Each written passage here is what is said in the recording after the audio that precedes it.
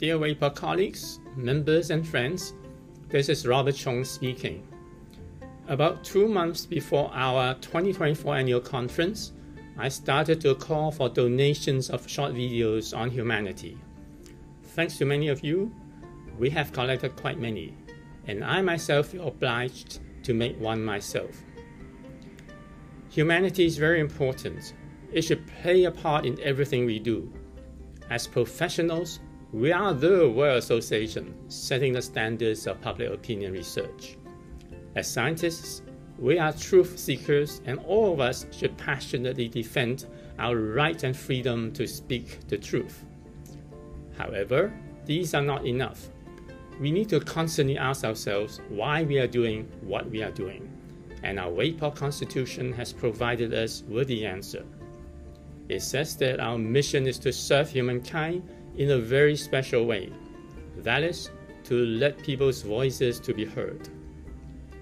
Each of us therefore has a duty to work as a part of the whole to serve humanity, and we should always bear in mind that the whole is bigger than the sum of its parts. Let us therefore work as hard as we possibly can in our own domain, but without losing the sight of humanity. Let there be unity in diversity, and let our soul-searching exercise go beyond the city of Seoul. I am Robert Chung, President of WAPOR 2024.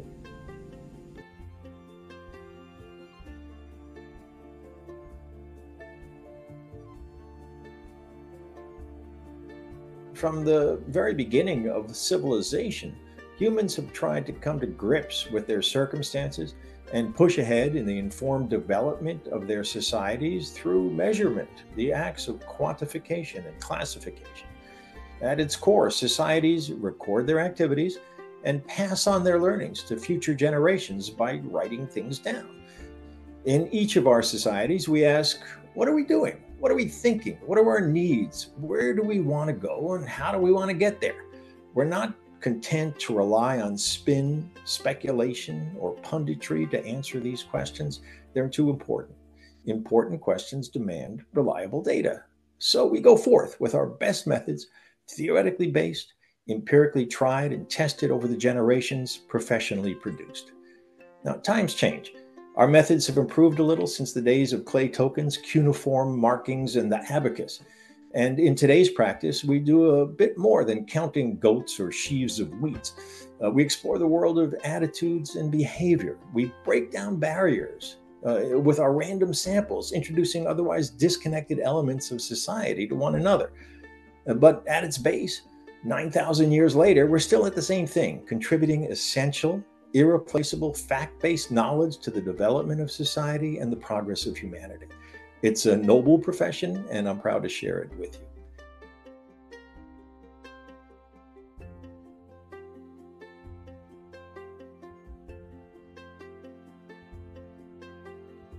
In my perspective, humanity means that we have social justice, that we hold our political stakeholders to account. And for that reason, InfoTrack has always had a Voice of the People poll that is conducted every quarter for the last 15 years. This poll asks two critical questions. The first one is, what is your opinion about, as a Kenyan, about the direction the country is taking? This is essentially meant to help the government of the day, policymakers, and advisors, businesses, and also the general public understand what the pulse of the nation is. If the country is indeed going in the wrong direction, then it behooves on governments to listen and to see what it is that they should be doing. Very closely related to this question is the question, why? What are the key issues that are affecting you as a Kenyan today? And what are the key issues that you'd want government to actually address as a matter of priority? In dealing with these issues, we feel that opinion polling closely therefore intersects with elements of humanity in providing that intersection, that conduit that helps the stakeholders who are, the general public and policy makers really understand what it is that the collective will of the people wants.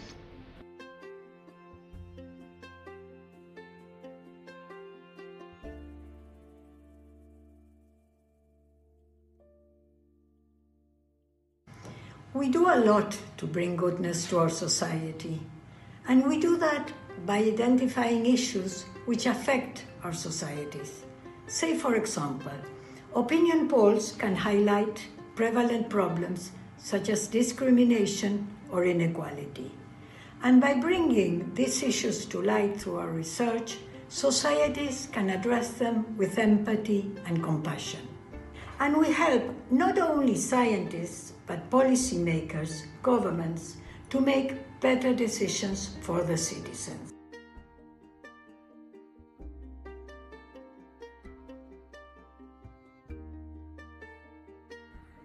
UNICEF uses the research data to talk and advise governments, non-governmental organizations, to develop policies, systems, and legislation to prevent the violence against children in each country. They use for education too, public campaigns, what to do, what not to do for each country.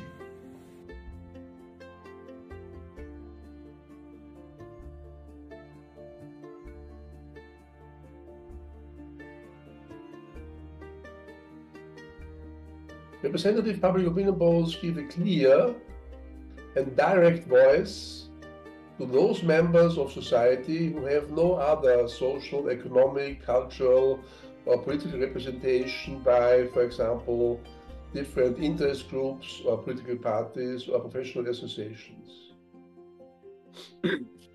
Humanity and humankind receives thus a direct and strong voice by representative opinion polls, which can be heard as a consequence at the macro level of open and pluralistic societies.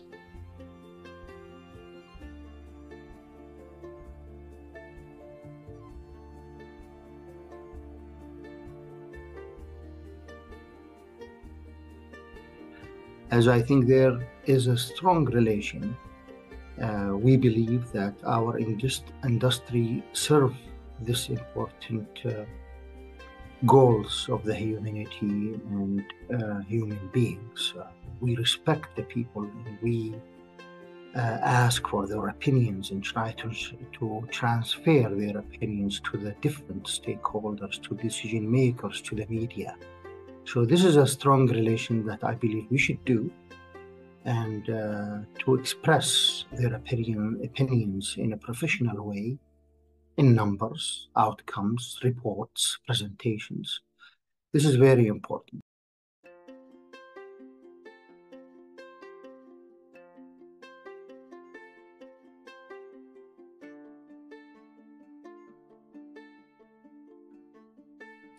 Opinion polls are important tools that show what people think about certain issues and topics.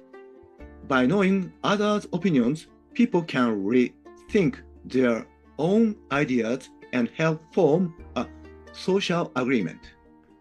In Japan, many people feel they should not strongly express political opinions due to cultural reasons. It's important to gather and understand the opinions of these people. The result of opinion polls serves as crucial indicators for politicians and policymakers. While elections have the biggest impact on politics, opinion polls also reflect citizens' views and feelings, influencing government policies. In Japan, media conducted opinion polls, especially those measuring the cabinet's approval rating, are very accurate.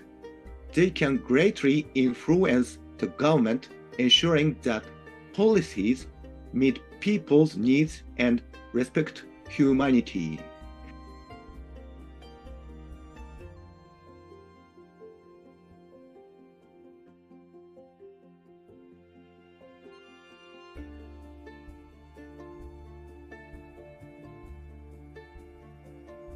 So, as a Gen Zer, I am 27 years old, I have grown up in the internet. And to me, the internet and, this new form of information technology communication that is worldwide and completely connected is a key aspect of what humanity itself is today, and as disruptive as what the Industrial Revolution was back then. We are now being able to reconstruct and reform our whole way of thinking, considering that we can communicate with people worldwide for all sorts of reasons.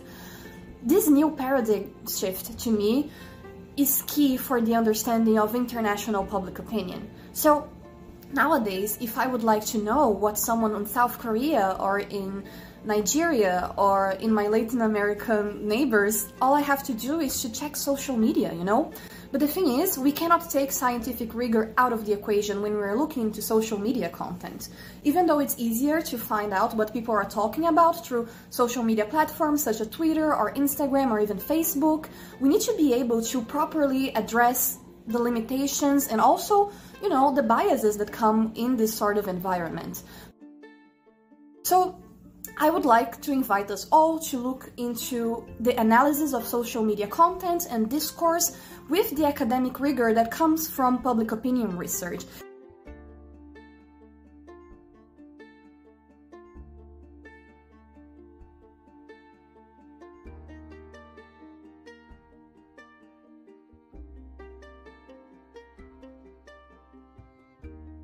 If we understand humanity as the quality or state of being human and recognize that one of its important traits is to have a generous behavioral disposition, then we in WAPOR, as a collective group of professionals, have great potential to contribute to the greater good. One way to do it, this is my proposal, is to jointly produce a global report on an important topic, a GREET. The GREET is a collective research project generated by voluntary participation of several WAPOR members. Each of them would include the same measurement scale or questions module in their own national surveys within an established time frame. The scale or module to be included in each GREET would focus on a specific topic of one of the 17 United Nations Sustainable Development Goals, defined by a WAPOR-appointed committee and proposed to the members each year at the annual Congress. As you can see, the idea is simple, feasible, and powerful. And my hope is that you consider it a direct way that we as a collective can contribute to humanity.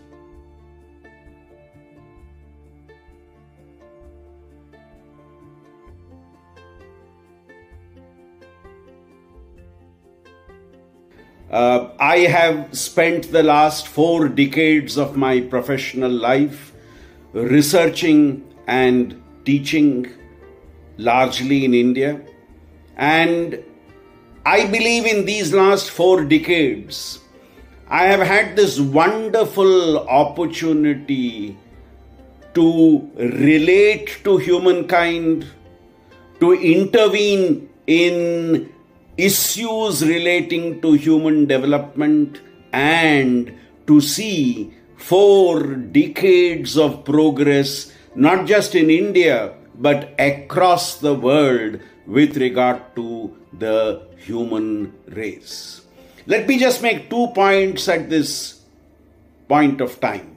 First, over 4 decades of research and teaching has allowed me to interact with more than 40,000 undergraduates, postgraduates, and researchers. And all these 40,000 people have allowed me to learn along with them. This is one of my greatest lessons from humanity. The opportunity to learn, the opportunity to grasp various perspectives, and the opportunity to learn from different experiences across the world. As a researcher, I have been involved in survey-based popular opinion on society and politics. This has allowed me to directly view at the ground how people think, how changes in people's perspectives happen, and what contributes to shaping public attitudes? Can there be a better way of understanding humanity? Can there be a better way of grasping the reality of humankind's experience than such a very interesting and fascinating world of survey research?